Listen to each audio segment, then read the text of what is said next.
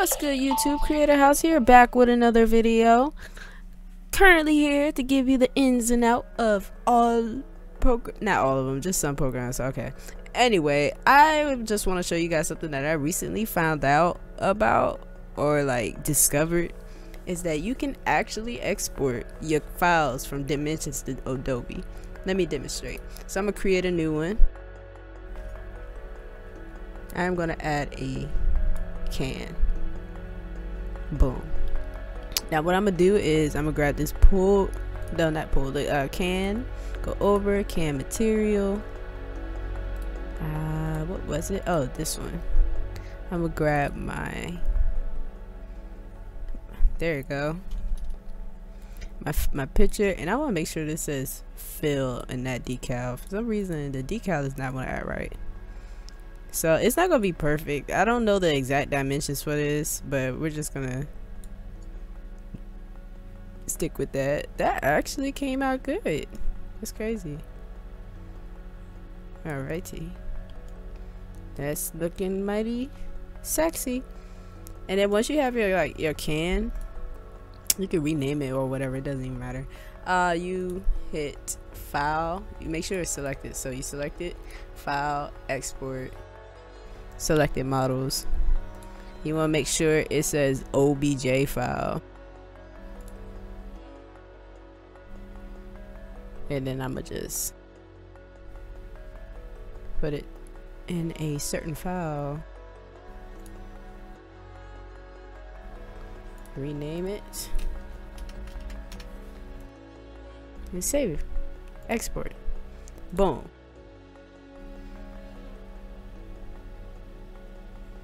Let's just exit this. Alright, now that I have my soda can file, I'm gonna just make a new one, get rid of this can. Now I'm gonna just file, import my OBJ file that we created, and luckily we don't have to do the materials because the materials are already here.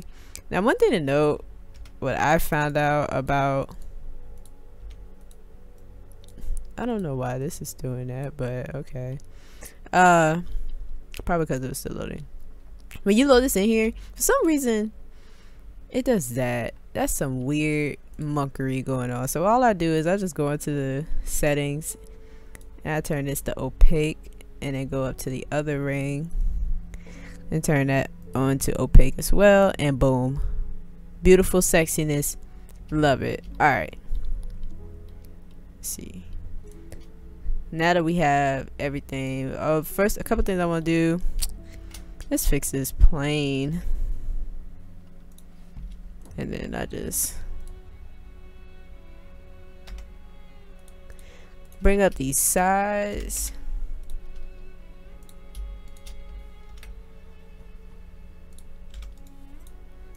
Boom, we got our backdrop. Then what I want to do with this, and then 3-point lighting setup. Let's go. Oh, I messed it up.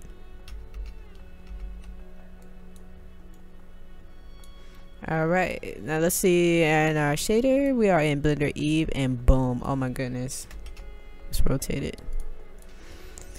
Boom, now we have our model that we exported from dimensions. Tell me that is not the coolest thing ever. Now I'm gonna just go over to my shading and start fixing a couple of these settings. So a couple things, let's change this background. It is so not the color that I want it to be. I want it to be like a dark. Let's add in a sun. Listen, I'm still new. I had started this in June. Here it is, July. So don't judge me. I know I'm struggling a little bit, but it's all good. Okay, light. How do I want to do this? Maybe I want to turn the brightness up.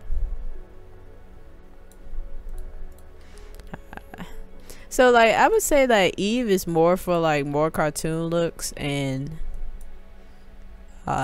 Cycles is for more realistic. So I'm gonna just do everything in Eve so it can load, and then I'm gonna go over to Cycles for the finished product. So let me reduce this roughness though, because it's ridiculous. And a couple things I like to do. Ooh, that looks good. That look good for a nice little animated movie. Alright, so a couple things I want to do is add a Voronoi texture. Then I'm gonna add a noise texture, a mix, bring it over, and a color ramp. Boom, shakalaka. Color, roughness. I like that. That came out decent. And then for like, you see how this came out? So sometimes you can change the scale of this. Indentation, or change the factor to make it look more like a soda can. Anything really. But then when you let me position my camera before I do anything else. View, camera view. See, I hate that. My thing must be too big. Usually I just go into camera. Where are you? Bring that clip up. Okay. Camera view. Kumo. Okay. Why I named it Kumo? I have no idea. I couldn't think of anything else, to be honest. I'm gonna save it.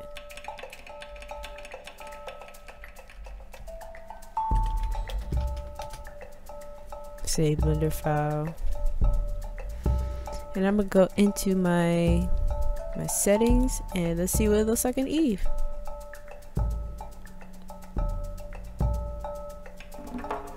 That's nice. I can deal with that. Bring the glossiness up a little bit. And then you have your soda can. You can change this one. I think that's a little not right. Let me change it like real quick. Actually, yeah, kind of right.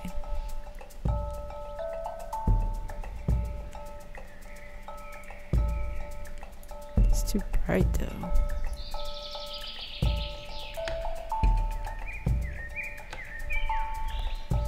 Then go back in here. I'm gonna just render a image. Render image. It's cycle, so it might take a little while. You can put on denoising. I would, but this is just like a thing so I can show y'all that you can do this. It's amazing. So like for people who do computer or product stuff, like people who design products for different companies or design stuff and all that kind of good stuff for whoever, they can just go in here, animate the little soda can, move it around. There's other models and dimensions too, so it's not just one thing. But I feel like it's a really powerful program. The fact that we're able to do this, it's unreal, and I love it. I love it. And it's amazing to see my product like this, even though I'll probably never see it in real life. I would love to see a soda can that look like this. I would drink it just because it has that label. Maybe it's because I like it because I made it. I don't know. But anyway, that's it for this video. I'm glad I was able to show you guys this. This is something I discovered. Maybe you could do something better with it. I don't know. But I'll catch you guys on the next one. Make sure you hit that subscribe button. Hit the link. Visit my website and visit my other channel and all kinds of stuff.